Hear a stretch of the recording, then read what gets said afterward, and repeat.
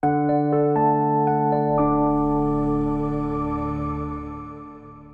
evening. Thank you for joining our webinar. My name is Adam, Content Marketing Specialist with Schein, and I'll be your moderator. Tonight's webinar focuses on the prosthetically-driven all-digital implant workflow with Planmeca FIT. Before I turn it over to Dr. Young, I have a few reminders. There's no live Q&A at the conclusion of this webinar. If you have questions, please email us at webinars@henryschein.com. This webinar is being recorded, and you will receive the recording this week via email. This webinar is sponsored by Planmeca FIT, and no CE credits are being offered for viewing or attending this presentation.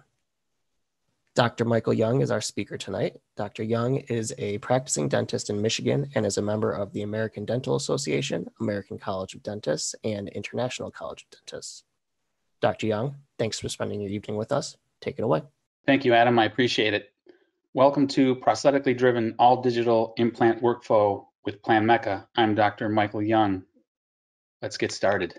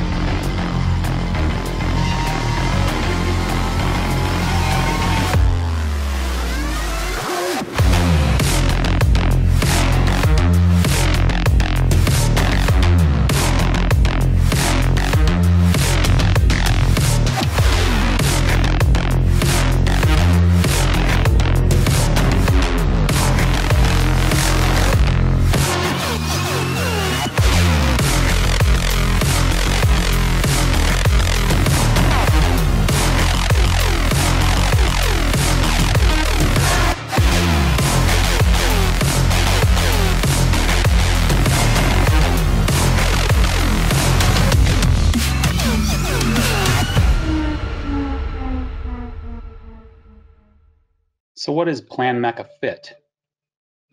What does the FIT stand for? Is it a fitness craze? Some kind of a workout plan? No, it's fully integrated technology. Scan, plan, design, and create, all working together. Your intraoral scan,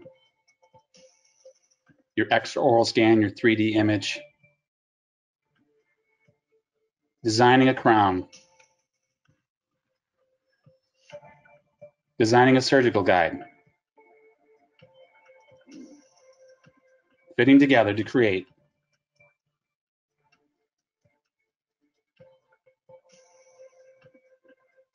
your digital dentistry puzzle.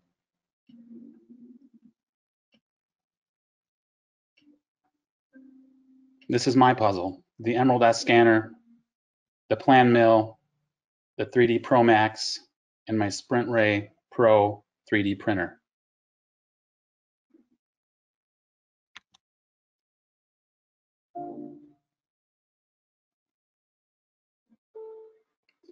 But how does it all work together?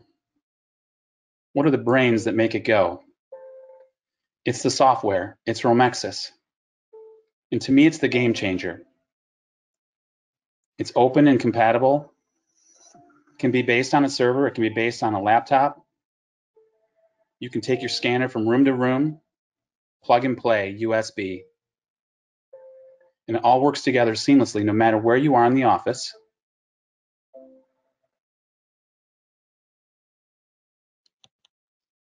So as I said, I'm Dr. Mike Young. This is the University of Michigan Dental School. I graduated in 1994. I have a private practice in Sterling Heights. 26 years goes by in the blink of an eye, let me tell you. And that's me on the left with John Coyce and two of my great friends that I met at the Coyce Center, where I've been a mentor since 2005, and I've met some great people in dentistry. This is April 2018, St. Pete's, Florida, triathlon. If you're claustrophobic, there's nothing like diving in the water and swimming for about 45 minutes where you can't see much beyond your hand. But when I do that to raise money to find a cure for blood cancer. These are my friends. We had a group of about 25 and we raised $156,000 that weekend. And this is my blended family. It's Mike and Cheryl, not Mike and Carol. 3 girls, 3 boys. We call it the party of 8. This picture was taken in the summer of 2019, and since then, half of this group is now in college. These are our two dogs. Brody's on the left, Callie's on the right. We're only missing Alice. And this is Sparty. While I'm a U of M alum, I'm a Spartan fan, and Sparty's arguably the best mascot in college. Full disclosure, I'm a member of the Planmeca Board of Education, and I'm a Planmeca KOL, and Planmeca is a sponsor for this webinar, though I'm not being compensated by Planmeca this evening. The reality is, I asked if I could help share how the technology makes me a better dentist every day, and it's better for my patients. The outcomes are better, and they have better experiences, and that's why I get up in the morning. So where have I been? My digital dentistry experience started in 2004 when I wanted to be minimally invasive with my restorations, and the best way was to mill them in one visit instead of making a provisional that was going to come off, because I have minimally invasive preps. So somewhere along the line, the software gets a lot better and the computer can't handle it anymore, and you need a new system, so I upgraded to the Blue Cam. When Emacs came out, we bought an oven and we started doing all Emacs restorations. My milling unit had a problem. We repaired the motor for about $6,000. It lasted a while, and then we needed to upgrade to the MCXL. And in 2013, I decided to make a switch to E4D. The Nevo scanner was coming out with a laptop, and I had the cart for a couple of months before I got the laptop. And as a matter of fact, I bought two so that I could take the scanner from one room to the next, plug and play, and dovetail my schedule for productivity. There was an issue with the scanner after a couple years. I think it was a cord, and rather than repair it or just replace that, they sent me a brand new scanner, the PlanScan, at no charge. And in 2015, I upgraded my ProMax Pan Ceph that I bought in 2006 to 3D. And at the end of 2017, I made two purchases that really changed my practice. I had no idea just how much it would, but I bought a 3D printer, the Formlabs 2, and the Emerald scanner, which now gave me the ability to do full arch scans with ease, and my staff wouldn't give me the stink eye and threaten to throw the computer out the window. And last year, at the end of the year, I upgraded my scanner to the Emerald S.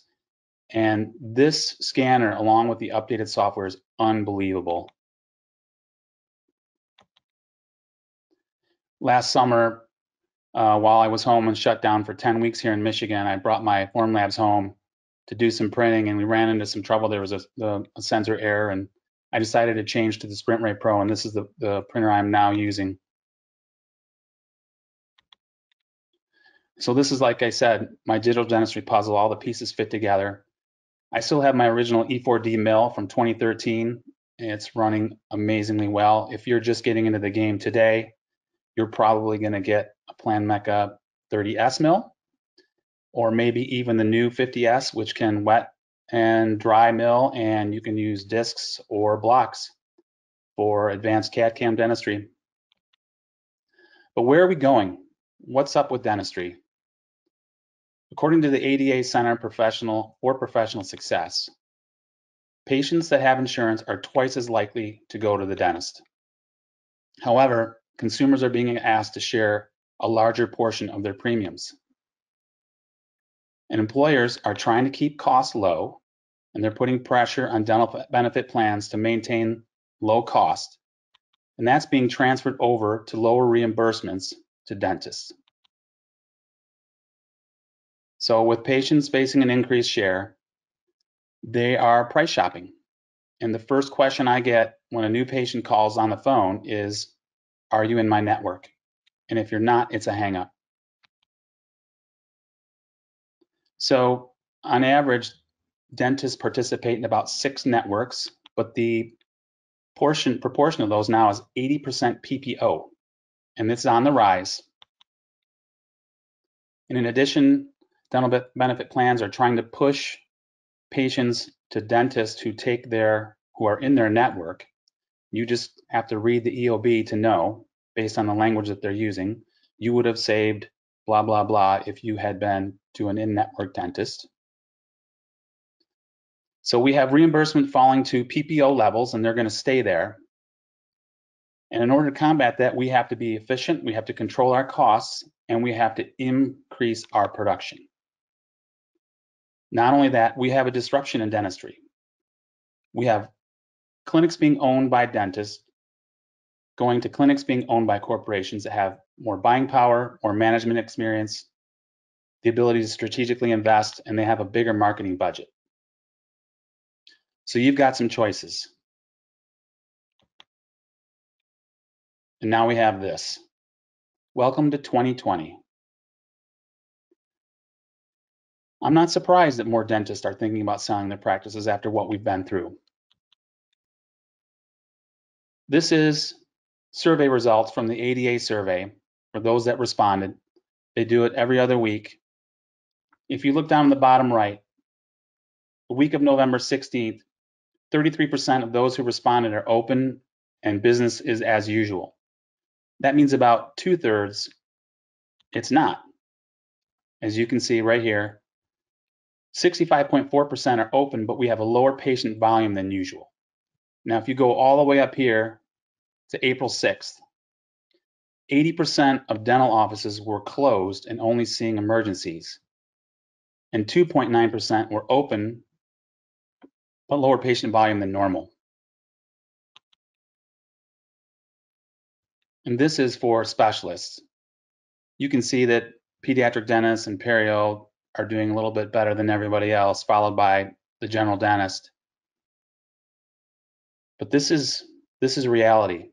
We have lower patient volume than normal.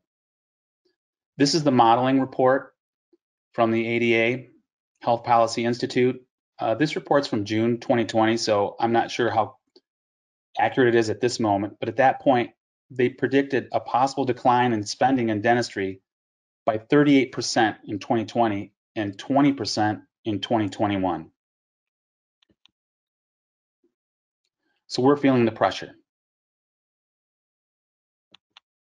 But maybe, just maybe, this is an opportunity. This is a time to look at how you do things and figure out how you're going to make it through this and not only survive, but thrive. And for me, I think that's with digital dentistry. It's better for your patient, while at the same time, it's better for your business. We have to be better. We have to provide more at each visit because we're seeing less patients. We have to be more convenient. We have to be more efficient. We have to control our costs, and we have to increase our production. My mentor, John Coyce, frequently talks about an entrepreneurial agenda and a healthcare agenda in practice. And how do we balance those?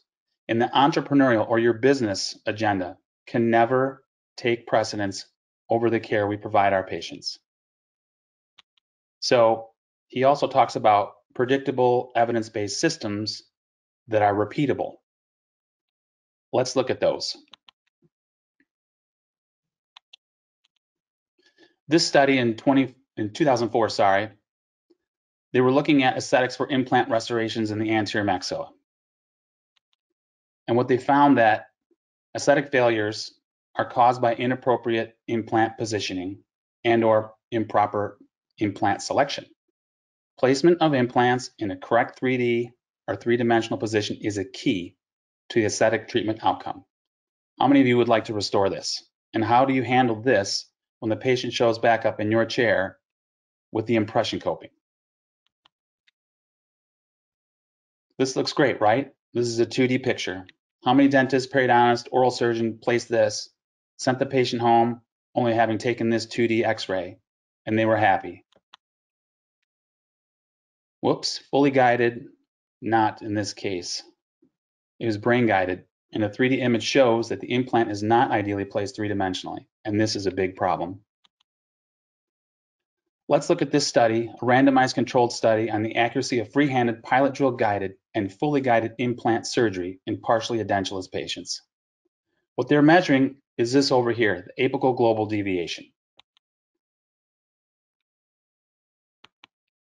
So for freehand, the mean deviation was 2.11 millimeters. but the maximum was 4.84. For pilot drill guided, there was some improvement. The mean was 1.43 and the maximum 2.72. For fully guided, it was less than 1 millimeter and the maximum was 1.98. So when perfect implant positioning is required, fully guided surgery should be considered the gold standard. Furthermore, although every restoration in this study was planned to be screw retained, 19.2% in the freehand group had to receive a cement retained restoration. Results were better for pilot guided as only 4.2 received a cement retained restoration. But this is a key right here for me. 100% of the fully guided placed implants received a screw retained restoration.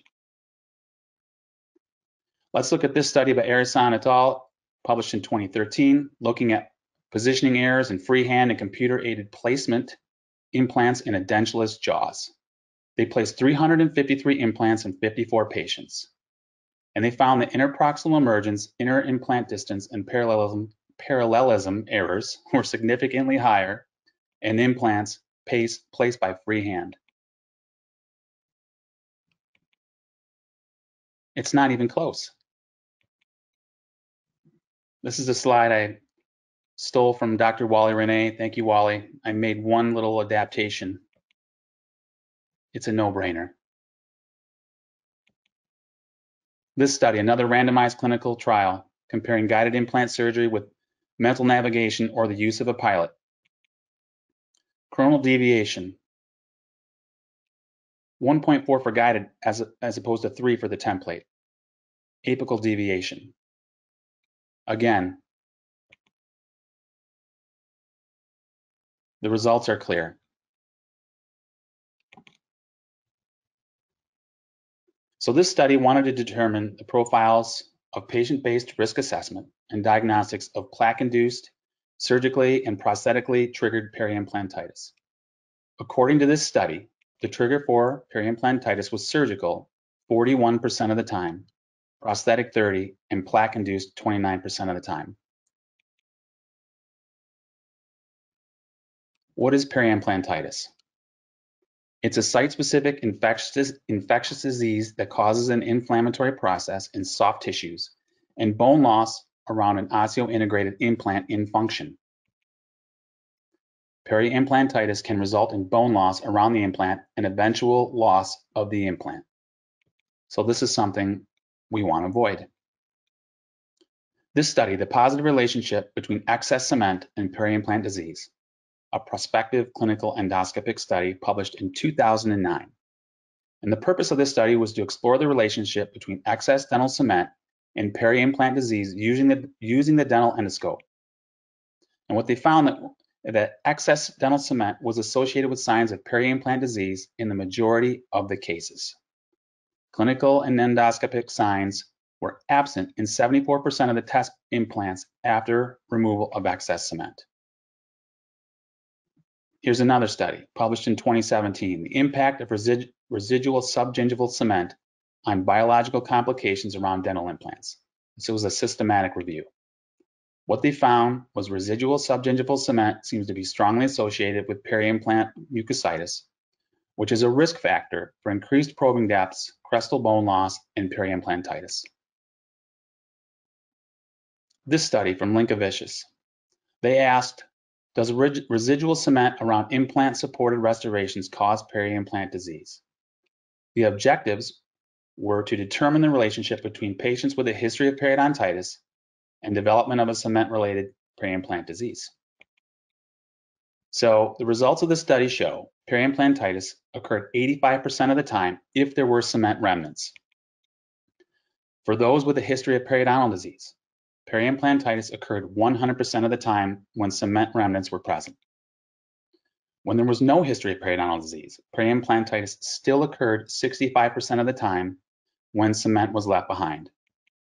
When there was no history of periodontal disease, periimplantitis still occurred 30% of the time with no presence of cement remnants, which we might expect since we saw the study that said it can also be surgically or plaque-induced. And to me, this last graph is the key. No periodontal history, Only 1% had periimplantitis when there was a screw-retained restoration. That seems pretty predictable. So the conclusion that they found was that implants with cement remnants in patients with history of periodontitis may be more likely to develop periimplantitis compared with patients without history of periodontal infection. So the conclusion, the bottom line for me, if I'm looking for lowering my risk, if I'm looking for predictability, if I'm looking for a system that's efficient, I'm going to get a three-dimensional position of the implant. That's critical. I want predictability and low risk, get a 3D scan, take an intraoral scan, plan a surgery on a computer, print a 3D surgical guide or 3D printed surgical guide for fully guided placement. And I also want a screw retain restoration that I can cement in my hand and then screw into the abutment. People call this screwmentable. There's other names I've heard tossed about. This eliminates the risk of residual cement. This is a foolproof system. More predictable, lower risk. And this is the healthcare agenda.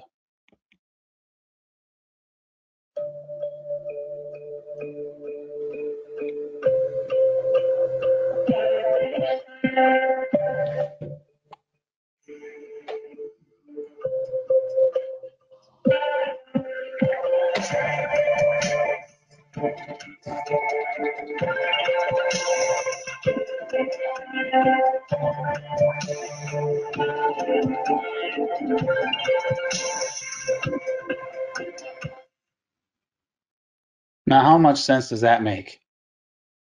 What I used to do. Did you see the look on the guy's face? He's waiting for his patient to return. We know that our patients don't take medication as prescribed. What makes you think if you send them to an imaging center that they're going to call right away and make an appointment? You've totally lost control of the case. It's completely inefficient, and it costs more. Now, this is the actual cost. Now, this is a few years old, and it may be lower today. But I was being charged $125 for an online appointment to plan the placement of the implant. The surgical guide cost me $135. They charged me $50 for the sleeve, $25 for a stone model that I didn't really need. They charged me $13 for shipping and tax, $13.38, and a refund for wasted time was $0, for a total cost of $361.38. Now, is this good business to send your patients away? It's not a good strategy. So we can do that and send it all away, or maybe we can do it in our office in the same day. And it is possible because I have done it. And this equation here, this is from Dental Intel. Production equals the number of visits times production per visit. And if you have less patients coming in right now, if you have a lower volume, which a lot of us do, you need to have a higher production per visit. And how do we do that?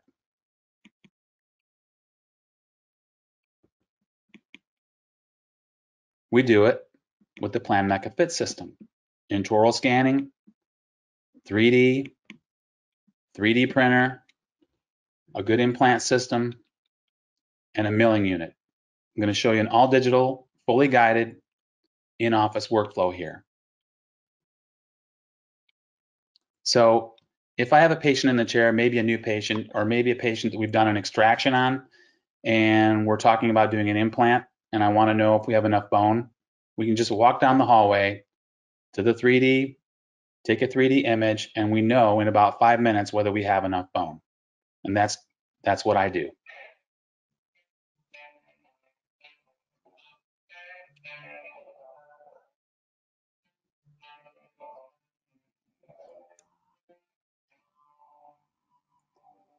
Get the implant library icon.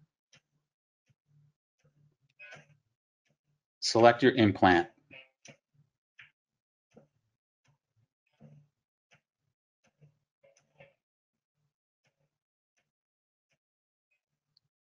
Grab your sleeve, hit add to the plan, and just put it right in there.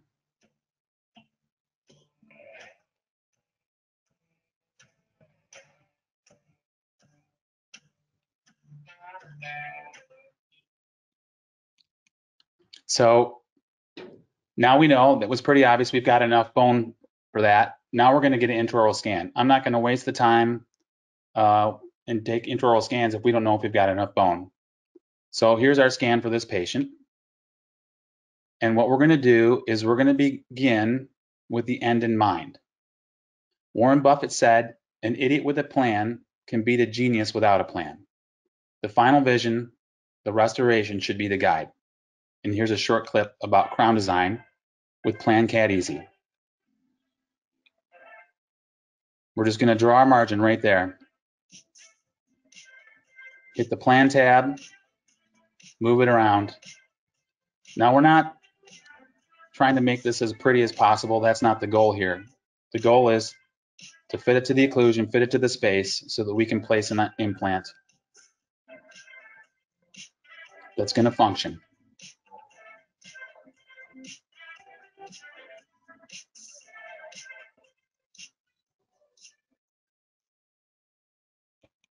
So now we're going to merge those together in Romexis.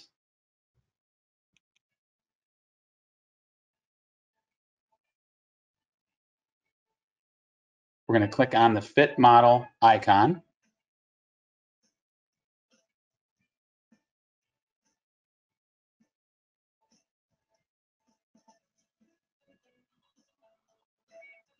Now you're going to notice in a second there's going to be a wizard that pop up. You're going to scroll down to select your scan.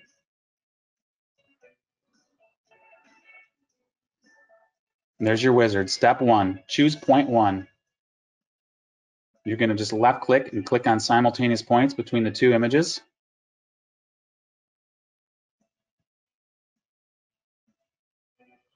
And I like to do 1 on the lingual. And after 3, it should snap into place. But I verify the fit, and right here it looks like it's a little bit off, so I'm going to put another point there. And honestly, I don't know if I even need that, or if the automatic matching algorithm is going to do it for me, but I just do it. You're going to click Use Automatic Match. Now we're going to check adaptation and whether it fits, and that looks great.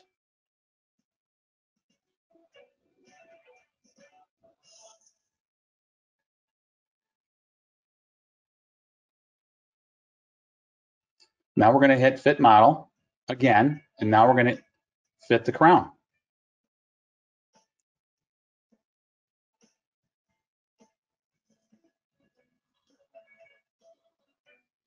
Click Use Existing Match, and it snaps right into place.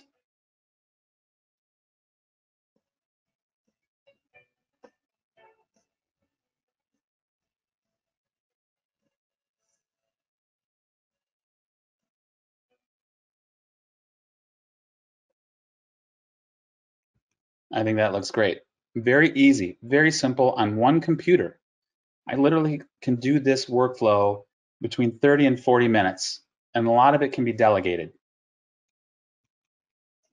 Now let's look at the implant planning now that we've got the models merged together. We're going to click on the implant library icon and pull up our library.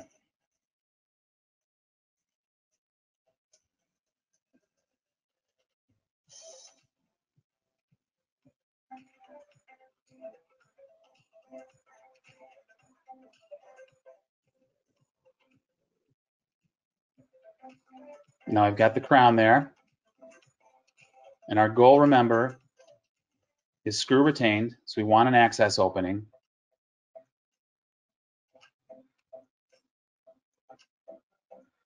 And we're in luck because we can respect the bone and the restoration for ideal placement.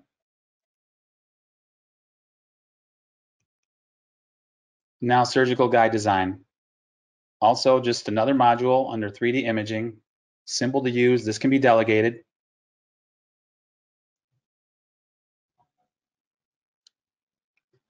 Just click the surgical guide icon.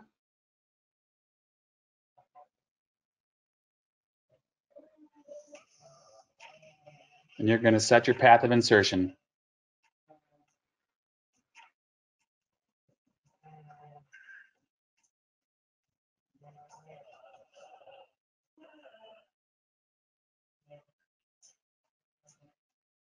Now you're going to adjust your printer options, your parameters based on, you're going to do this a few times with your printer and see if you need to make any adjustments, and your sleeve holder parameters.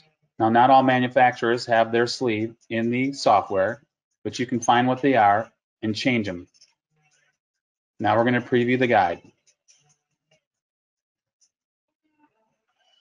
Now we're going to remove some material. So easy.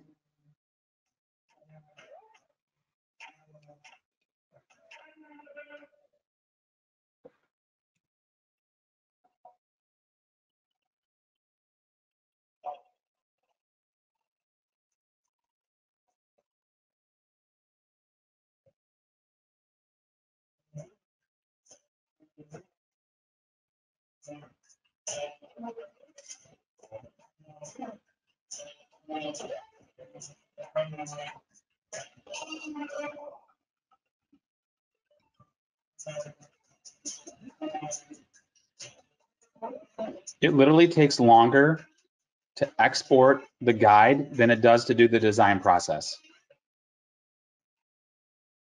Sign your little agreement, click on the button, export the file. So here is the surgical guide for this patient in place. And there is the implant immediately after placement. Notice a 3D image. I'm not taking a 2D PA. So now we've waited however long you want to wait, and we're ready for a restoration.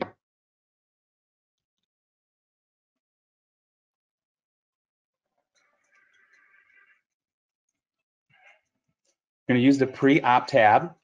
You're going to remove the healing abutment, and you're going to scan the tissue.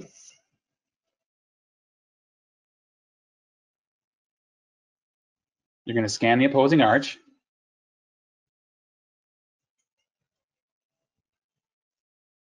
Your bite. And there's a scan body tab in PlanCAD. So this is a true abutment scan body.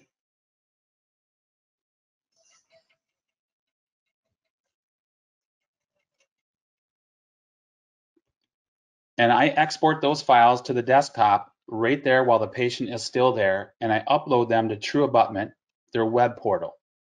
And typically in about a day, maybe 2 at the most, I get an email with a bunch of images for my approval.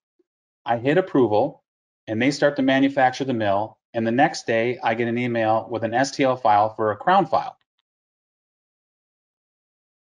Now, it's critical to be able to import files. And one of the benefits of Romexis is the ability to easily import and export files to use any way you want. This is how easy it is to import a file to mill. So I've downloaded it from my Gmail account. I'm going to show it in a folder. There it is. I'm going to move it to desktop. Close out of my email. Open Romexis back up. And I'm going to go import CAD/CAM STL for milling. Browse to find it on the desktop where I left it.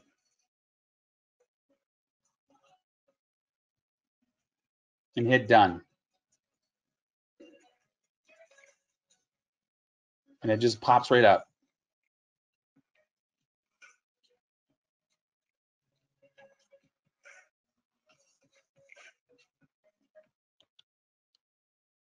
So there's the custom abutment in place.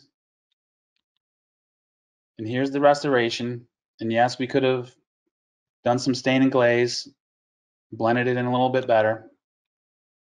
There's the access opening filled with composite. So let's go back and remind ourselves of the cost of printing. $300, or the cost of outsourcing, I should say. So this is a little bit old, but it's a screen grab from Formlabs 2 website. And the only things that are really important are right here. This is estimating the cost of the resin to print a surgical guide. It's a little over $5. And for them, they said the stainless steel sleeve was $5.40. My sleeves cost me $7. So that's a total of $12.13 as opposed to $361. Now, We're not taking account the cost of the cone beam. It gets very complicated to figure out all those things because I'm going to use the cone beam in everyday diagnosis. So the cone beam gets paid off by the root canals that I get to do, by all the things that I get to do that I would otherwise refer or not do in my office. And the cost of the printer too, we're doing night guards, deprogrammers, models, all kinds of things. So it's hard to distribute that cost. But we're saving $349 each time we do this workflow, which means after 13 times, the software is paid for. So that's a big gap. Now let's look at the restoration. We get our scan body from True Abutment or whatever lab you're going to use. $25, they're autoclavable. They're going to give me a milled titanium custom abutment and crown design file. Like I said, they send me the crown file. I can actually mill it before the abutment even gets there. Now your software has to have the ability to be able to import files. And the cost of an Emacs block is about $34 for a total cost of $263. Now what I was doing, I was sending this to a lab in Michigan. So I was taking an impression, and you've seen all different kinds of average price or cost for an impression, but I'm just going to use $16. We also know that most of the time we need to retake the impression, another $16. It cost me $517 for a custom abutment and a crown, for a total of $549. So after the initial purchase, I'm saving, of the scan body, I'm saving about $300 per restoration. That's a big difference.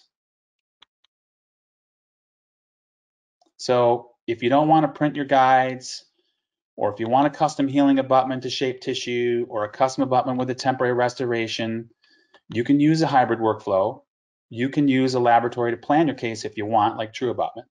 They have scan bodies for most implant systems for 25 bucks, autoclavable, like I said. They're going to mill your custom abutment and send you the crown file to import. So this case here, I didn't print. This is fully guided, but with a little help from the lab, in case you don't want a 3D printer. Now, I want you to notice that this is 3Shape software. This is what True Abutment uses. The reason why I'm pointing that out is because PlanCAD, Planmeca files play nice with other software, and you can send them anywhere you want. So this is the 3D image that they imported. There's the opposing model. There's the crown design file. All right, now here's the actual 3D image imported into lab software. So they're setting the curve, the mandibular curve there. And here are the files merged, the intraoral scan and the cone beam. Again, green is good.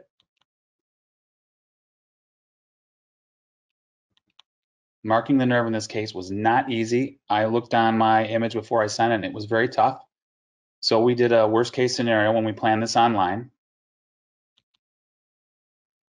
There's the surgical guide. And they send you this awesome drilling protocol.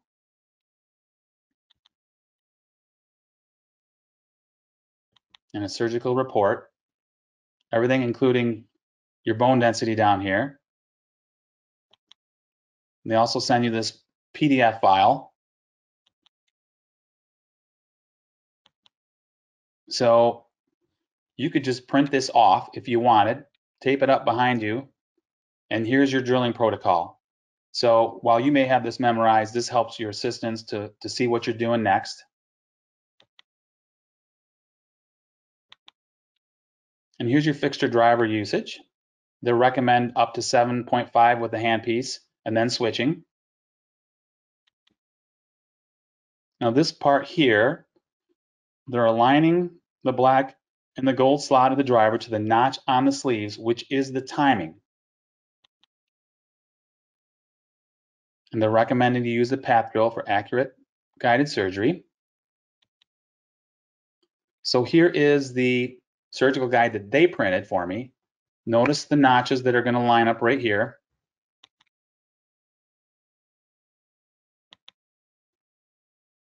So this cost $150, which is way better than the $361 we were spending. So here's the surgery.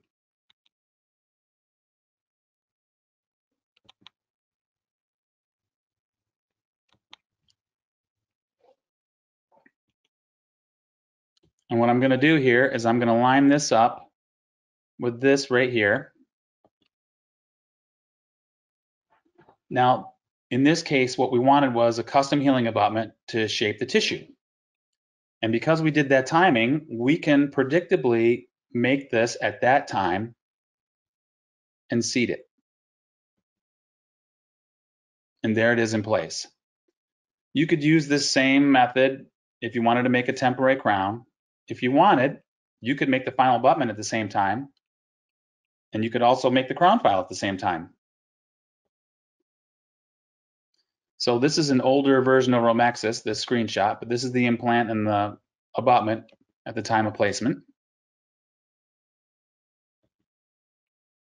So when it comes time to restore, as I mentioned, we have a pre-op tab where we remove the healing abutment and we're going to scan the tissue. That's what it looks like for a stone model. We're going to scan the scan body, the stone model, the scan body.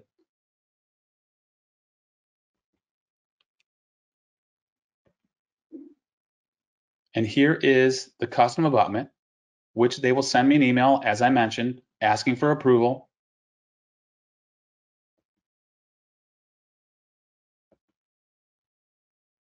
And there's the crown in place.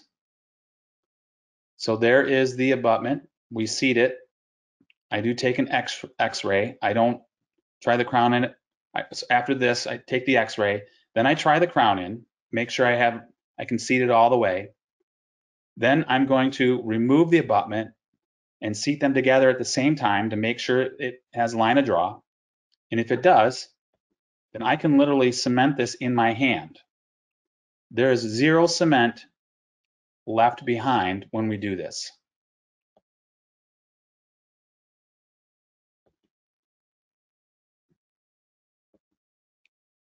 So you seat it, or we cement it in the hand. We just take a micro brush and put it in the access hole. It removes all the cement that's in the access hole. We seat it, we screw it in place. I put a little PTFE tape, a little blue tape in there, cotton pellet, and some composite. We got a lot of different colors going on there. But what does this cost? Again, $25 for the scan body, $204 for the abutment and the crown, $34, $263. So let's look at what this means now. True Abutment obviously isn't the only lab doing this. I've used other labs, but just the lab I used in this case. There's a big difference.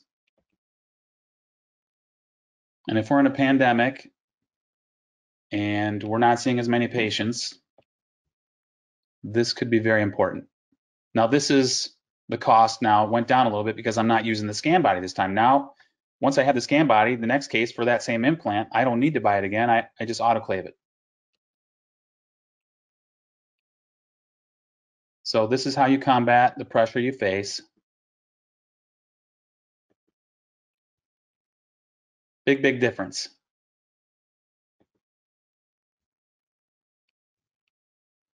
So this case here, all digital, pilot guided, all done in the office except for the custom abutment and the crown design.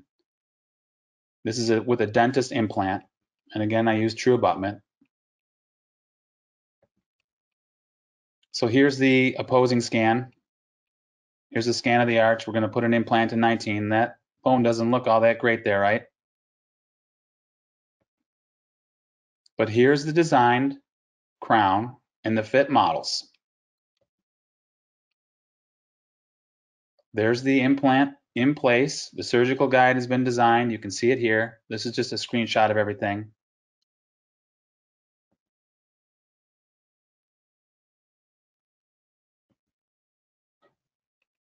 And there is the pilot guided sleeve and surgical guide. Here it is in the mouth. Osteotomy.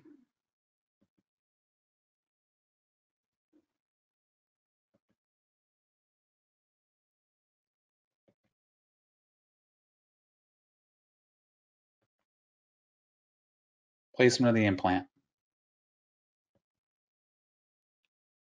And the healing abutment. Another bonus about doing it this way is that we don't need to make an incision. We know we've got the bone, so there's better healing. Here's the implant and the healing abutment right after surgery. In this case, like I said, I used a dentist implant. We just used the simple guide. So one thing I want to point out is that the implant library in Romexis, there's over 100 implant manufacturers.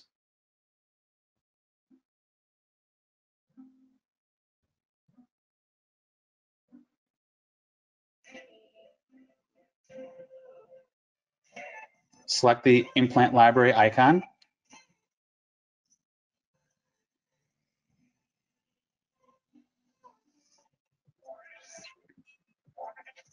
I'm pretty sure you're going to find the implant that you want to use in this library.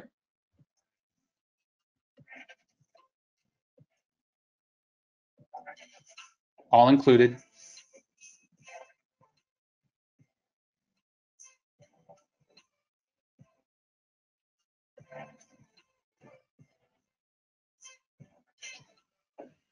The guided sleeve is in this one for this implant.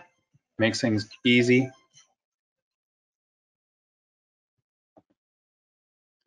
But if for some reason your implant isn't there, you can draw an implant.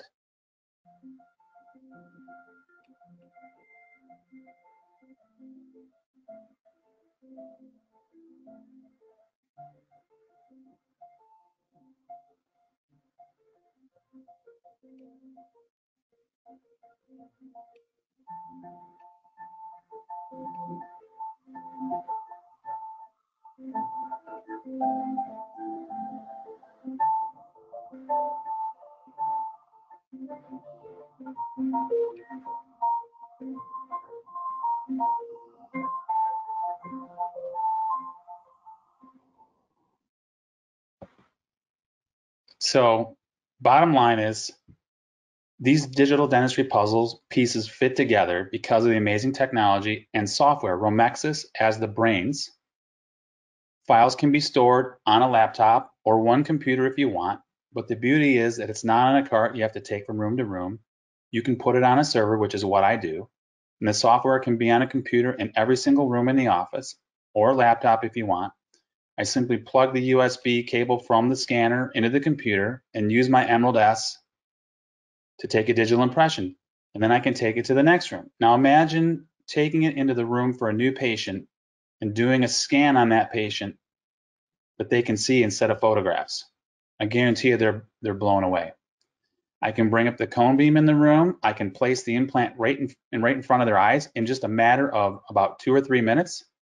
They can see what we're doing. It builds value. Planmeca fits perfectly because it makes for better care, convenience, and results for your patients, and it makes for a better bottom line. And actually, it makes dentistry a lot of fun. I know a lot of dentists worry about the cost of all of this, but in my opinion, you can't afford not to have it, especially right now. It's time to think differently. This is an opportunity. As I mentioned, these are my puzzle pieces.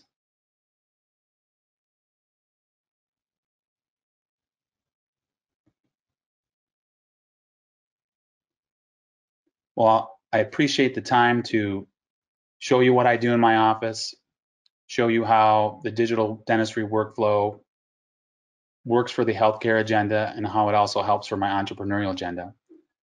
Anybody can reach me anytime you want. There's my email, my office number, and my mobile number.